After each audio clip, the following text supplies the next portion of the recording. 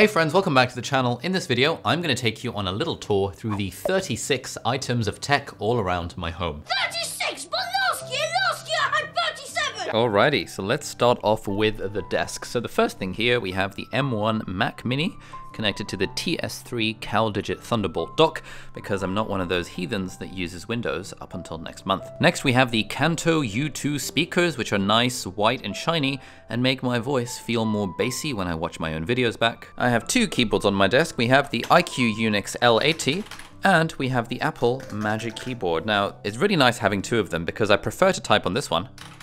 But if I'm in a business Zoom call and I want to play World of Warcraft, it's better for me to have this one where they can't hear the sound of my typing as loudly. On the left-hand side, I've got the Magic Trackpad from Apple, which makes scrolling through Twitter a more pleasant experience. And item number 5 on the right is the Razer Pro Click Mouse.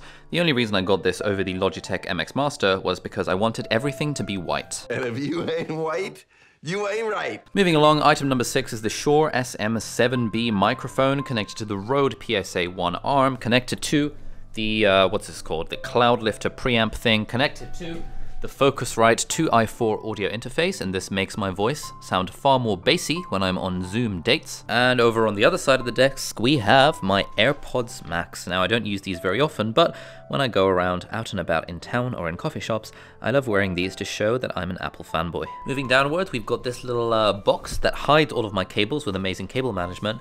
And over here, I have the professional iPad 12.9 inches, which is what I use for my drawing lessons these days. At the moment, we are studying the human form, which is very nice. And underneath the iPad, we have the professional MacBook. This is the 13-inch M1 model from 2020. And this is what I use when I need to do work in the toilet, which gives a whole different meaning to the phrase toxic productivity. Item 11 is what I often wear when I'm out and about town. This is the Apple Watch Series 6 with the blue leather strap, which lets me signal my elegance and sophistication around other people. And also on the desk, we have my professional AirPods. Now, these go absolutely everywhere with me and help me listen to stuff and watch stuff at 2 to 3x speed, which is a far more productive way of doing things. Item 13 is this very camera. This is the Sony a7S III, which is what helps this video appear in glorious 4K. And to get to item 14, we go behind the window and we find another camera connected to this pole. This is the Sony a7 III, which is my overhead camera to get those fantastic shots. And this is connected to a huge ass boom arm, which I can tie onto the ceiling if I ever want to get overhead camera footage. Oh, this is quite heavy. 15 is currently hidden behind the kitchen. This is the Sennheiser MKH416 microphone, which is connected to an XLR cable, which is how I get audio for my videos mostly. And next we have the Aperture 120D Mark II, which is the light that I use for most of my videos, and it hides over here behind the curtain when it's not in use. Item 17 is the Godox SL60 light, which is connected to an Aperture Space Light softbox, which is what provides the lighting for some of my videos and my Zoom calls and podcasts. And item 18 is the light bulbs that I have in all of the lamps and all of the ceiling lights around the living room, and these are the Philips Hue, which I can control using the handy app, and I can set all sorts of weird setups when it comes to the lights. And these are particularly good when I want to set the mood when I have a friend over and we want to be productive together. Item number 19 is, behind my little spider plant, we have an Amazon Echo, which I also have in the kitchen, which is what plays my music. And I also have a HomePod. In fact, I've got two of them, but I don't really use them because I don't really like Apple Music, so I'm not including it as part of the household tech tour. Moving into the kitchen now, item number 20 is this cordless Dyson Animal V8 Hoover, which I bought purely for the purposes of hoovering up spiders and pests from around the house. And item number 21 is the NutriBullet 600 series blender, which is how I make my Huel, and also my protein shakes to try and look more like Zac Efron. Next to that, we have the Starg EKG fancy ass electric kettle, which is very, very nice indeed.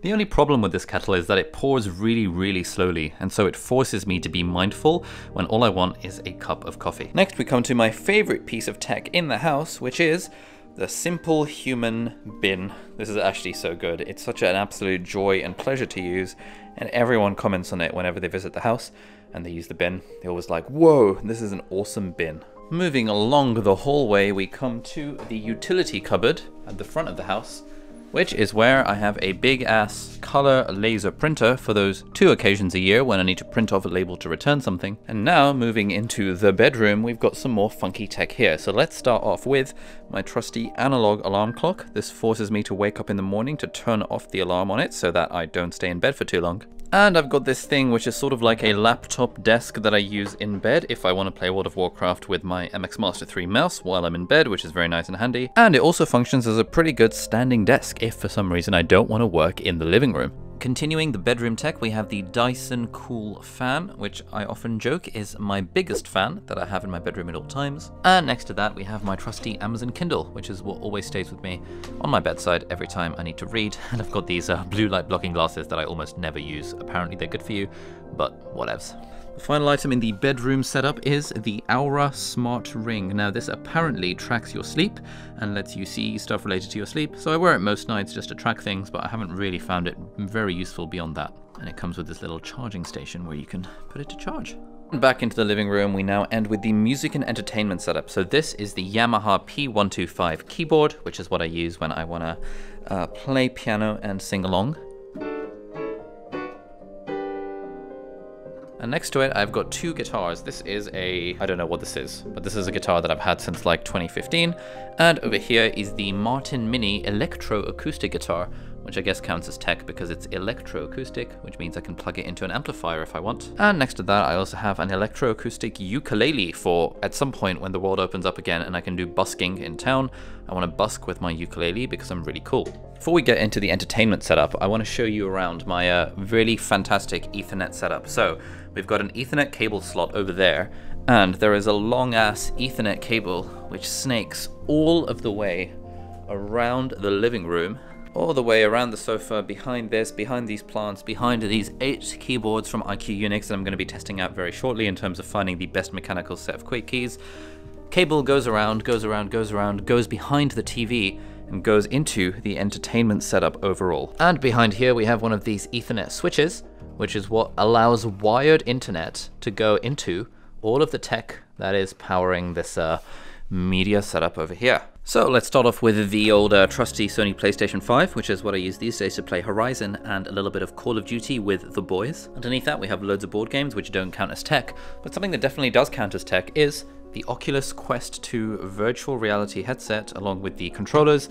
This has actually been quite a lot of fun recently, and if you guys like, I'm going to be planning a review about what it's like to game on a virtual reality experience. Moving upwards, this TV is the LG 50-inch OLED, I think it's the C9 TV, which I will put a link to in the video description if you want to check it out. And finally, we have the Apple TV 4K, which powers this whole setup. That is how we watch Netflix, it's how we watch Disney+, and it's also how we watch Nebula using the Nebula app for the Apple TV. Now, if you haven't heard by now, Nebula is a really cool independent streaming type app where creators like me and my friends like Thomas Frank, Legal Eagle, Lindsay Ellis, we've all kind of built Nebula together as an alternative place to put content away from YouTube.